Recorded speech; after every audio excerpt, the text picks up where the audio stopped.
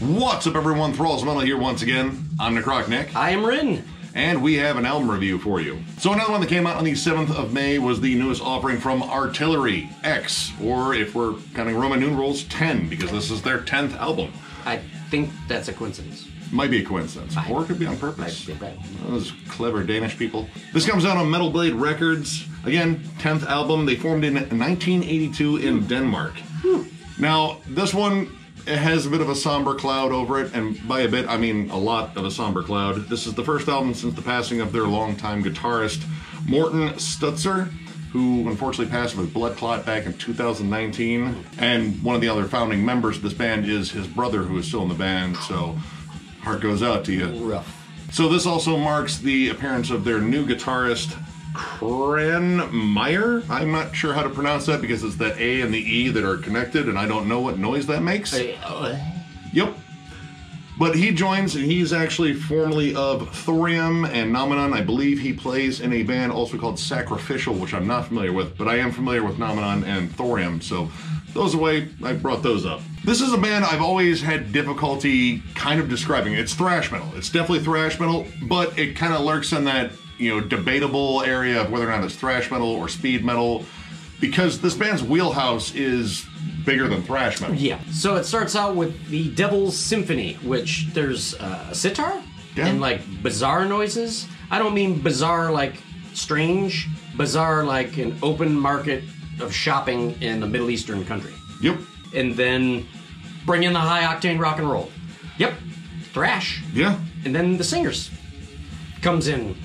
He kind of sounds like if a young, oiled-up Sebastian Bach made sweet relations to a shaven, young Joey Belladonna.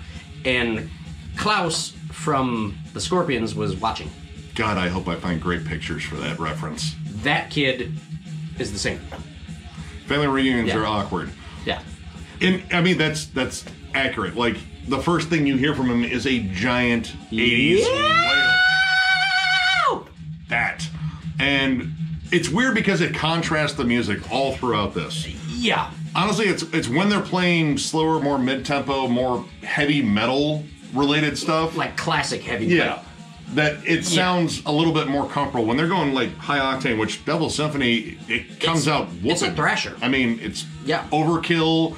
But, I mean, since we got a singer, I'm going to say Flotsam and Jetsam, because that's a band that knows how to do thrashy riffs and really good singing. The way he sings, it has the 80s flair to it. Yes. But there's also, like, almost kind of like a 90s, I don't know. There's something like with the harmonies, because frequently, usually in the choruses, he'll harmonize with himself because he does, like, layered vocals. Granted, the band will do all that live, which I looked up on that, and if they didn't, I would be like, that's too much studio backing stuff. tracks. No, no, no, no. You can only do that if you're Kiss. Or Motley Crue. Yeah. But it's interesting, just in terms of the intonation. Like, there was parts on there that was like, that's so close to, like, maybe Alice in Chains if they sung a little bit higher. It's I want to say Jarl, but it's not a Jarl, but it's that mouth shape right there. You get it, but if you talk like that, it comes out like this. But I think and also part of the Danish accent, he pronounces vowels slightly strange. Yeah. So I think that's where that. It's hard to describe. It is. And, while you're getting into the very aggressive music, because, I mean, when they're flying, it's a very aggressive thrash. Like, I'm thinking, like, Exodus. Like, it's Barn Burners. Songs like In Thrash We Trust, which is gloriously self-aware in how goofy it is, but I love it. Yep. And then Force of Indifference, Mors Ontologica, and Beggars in Black Suits. These are all high-octane songs. Yes. Yep. Chuggy, palm-muted riffs, squealy solos, and at the same time, you have this singer on top, which something I kind of notice is, all right, a perfect band to like kind of compare it to is Anthrax. Anthrax, you had Joey Belladonna, great singer. Yep. But he was able to speed up the cadences and kind of give it like a punky flair. This guy kind of stays with that more deliberate pace, and he makes sure the last word he says is at least 10 or 15 seconds long. Yeah, you got to carry that last vowel out. And he does. Yeah. Now, I wouldn't be surprised if he's classically trained. Me either. The song In Your Mind, it's got a really nice stomp to it, heavy riff. it's almost got like a Fozzy vibe to me.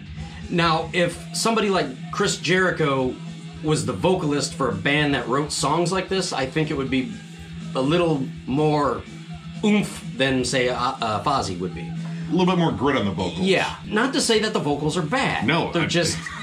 He's really good. He's really good. Like, probably maybe too good for thrash.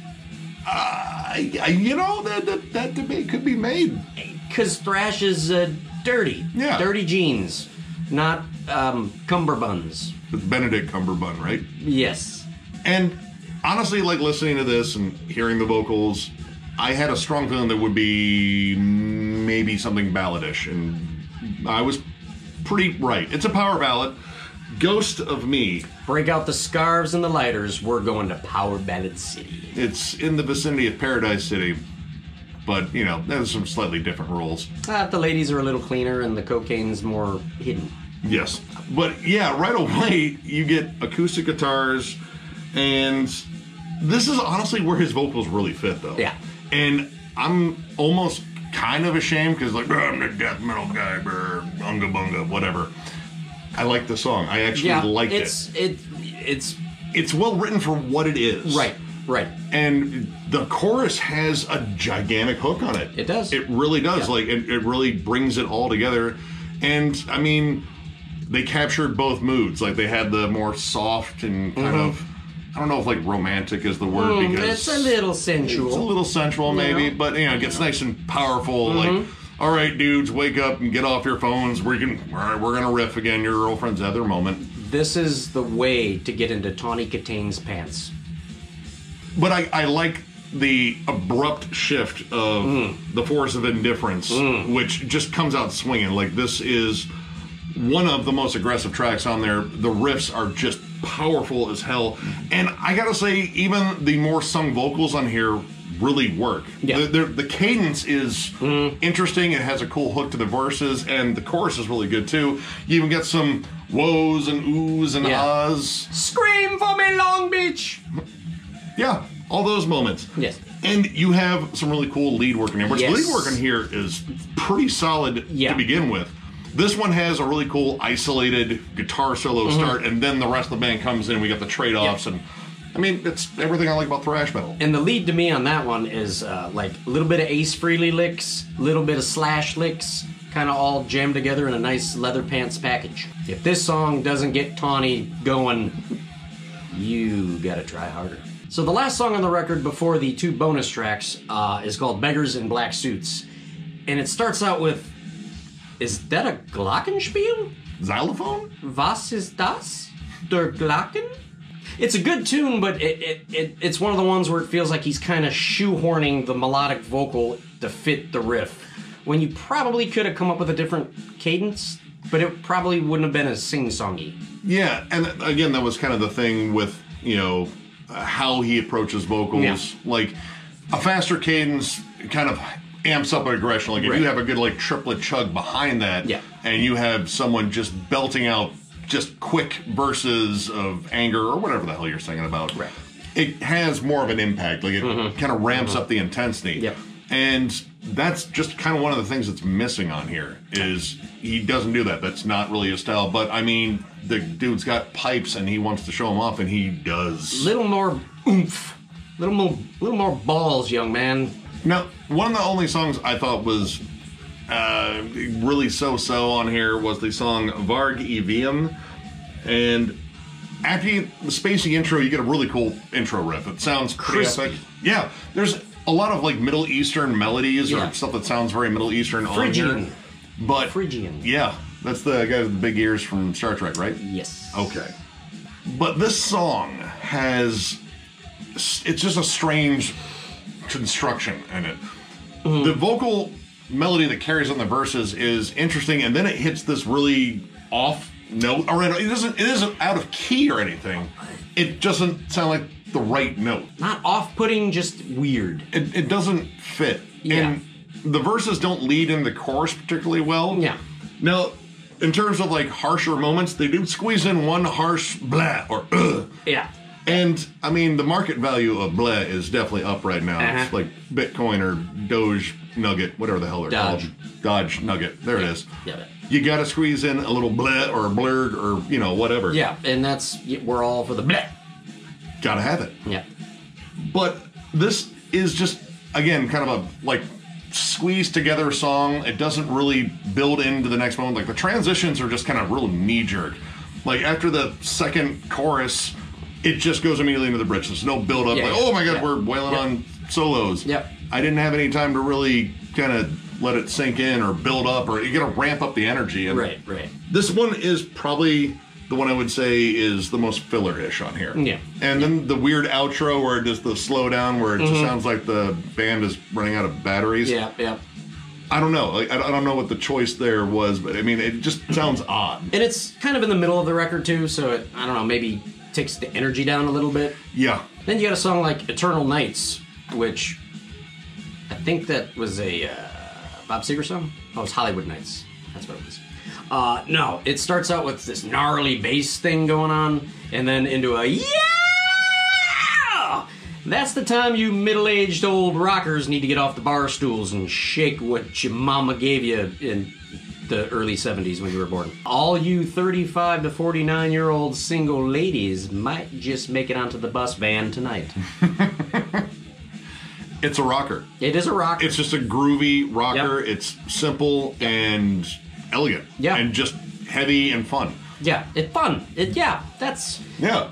Just one, like, it's essentially, you know, a couple of riffs, but they're put together well. The vocals work really well in this song. Yep. And it kind of stands out as just like kind of the lone groovy just rocker. Now, you do get 2 bonus tracks in here. Now, these were released actually last year. The song The Last Journey, which was the tribute to Morton. And it's, I don't know, kind of a half ballad, kind of a rocker. Yep, it's I don't want to say generic, but all the I miss you tropes are there. Yeah. Soaring, flying high, we'll meet again type stuff. But hey, right on. Yeah, I mean, it feels appropriate. Yep. And the fact that they brought back 2 of the former singers, Soren Adamson and Fleming Ronsdorf. That sounds made up. Nope. I think I wrote it down. I even put the umlauts. But they show up to do their vocal parts too, and I don't know, they have an interesting harmony with the new guy. Yeah. It's I don't know, it's definitely heartfelt. It's just not really the style of music that I'm really into. Right. But the lead is really good. Really emotional, really melodic. Tasty noodles happening in that one. There's a nice doomy breakdown too that I thought was solid. But I mean, overall, a fitting tribute, and then the B-side of that was a solid cover of Trapped Under Ice. And it rips. Yeah. It's a great cover.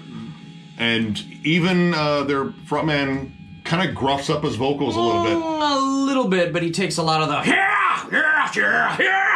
They take that out of it. They do punch up the drums a little bit more in the kick pedal area, Mr. Lars. But yeah, it's a solid cover. It's ferocious. You can tell they like the song. They're like, hey, maybe we should do a Metallica song. I don't know how to do a Danish accent. I don't know what they sound like. It's probably kind of close to German. Hey, yo, Metallica. We got to do a Metallica song over here. That is not Danish. Danish? No. No. But yeah, pretty good. Just maybe a Overall, though, I thought this was a pretty solid album. And, you know, shamefully, I have to say this is the only Artillery album I own. This is a band I've been meaning to actually get more of their stuff. Need more artillery. Stockpile artillery. There we go. They are. The Danish. The Danish are invading. They brought pastries named after themselves. God, they make cannibalism actually sound pretty good. Like Lego people that live in houses made of their own flesh. But I think I'm going to give this 3.5 stars. For the most part, I really enjoyed this. I think they musically are at their strongest when they are going fast. Those aggressive songs are really punchy. They just kind of ramp up the energy, and you hear a lot of cool songwriting dynamics within them. They're not just all barn burners. They like to squeeze in really cool, you know, transitions in there. The lead work is crisp. And, I mean, as much as, you know, we talk about the vocals, he's a damn good singer. It's just not all the time does he fit. And, you know, where he does fit, he exceeds with flying colors. It's just, I agree with Rin here. Thrash is usually more gritty, and he has like the cleanest approach on here, and I mean, he's damn good. I just, I want to hear a little bit more grit to the vocals, but then again, if you're doing other projects, don't damage him, because I believe he's in a King Diamond Merciful Fate tribute band called Merciful Diamond. King Fate was taken, I'm sure. Pretty badass. But yeah, solid album. If you love thrash metal, if you love speed metal, if you love classic heavy metal, it's pretty much all here, and you should get this. Yeah, I'm going to go with a 3.5 as well. It's a fun record. All these fellas know how to play. The vocals are tremendous, just a little strange in some of the more aggressive parts. I would probably like to hear him do more of a Priest-style, mid-tempo thing and see, like, Painkiller, something like that. But yeah, the guitar players, the tone is great. The production on this is fantastic. The songs are fun, a little dated, perhaps. We're a little dated. If we're a little dated, go and get it. Squeeze your fanny into some zebra print or leopard print, whichever you fancy. Both are endangered, I think, in Denmark. But yeah, pick it up, jam it out, and show somebody what you got. So if you enjoyed this review, give it a thumbs up. And if you are new to the channel, subscribe, because we do stuff like this all the time. We are also on Patreon, so if you'd like to help us out there, there will be a link below in the description. We're going to throw on a whole bunch of different content on there, gag reels and pictures and just random dumb stuff to keep you guys entertained because, well, we like you and we want to give you back something. We also have a giveaway going on. Once we hit 6,000 subscribers, we have a nice little 4 CD bundle we're going to give away, and we're getting pretty close. So if you have not checked out that video, there will also be a link to that in the description. And if you don't click that one, don't worry. You go to our channel, it's playing automatically. Just comment on there, and you are in. And tell a friend. And tell a friend. Tell all your friends. Yep. Family. Yep. Cousins Neighbors. you haven't talked to in 2 years. Yep. How are you? I don't care about the kids. Thralls of Metal. You heard it? Okay. Talk to you at Christmas. So with that, we thank you all, and we will catch you later.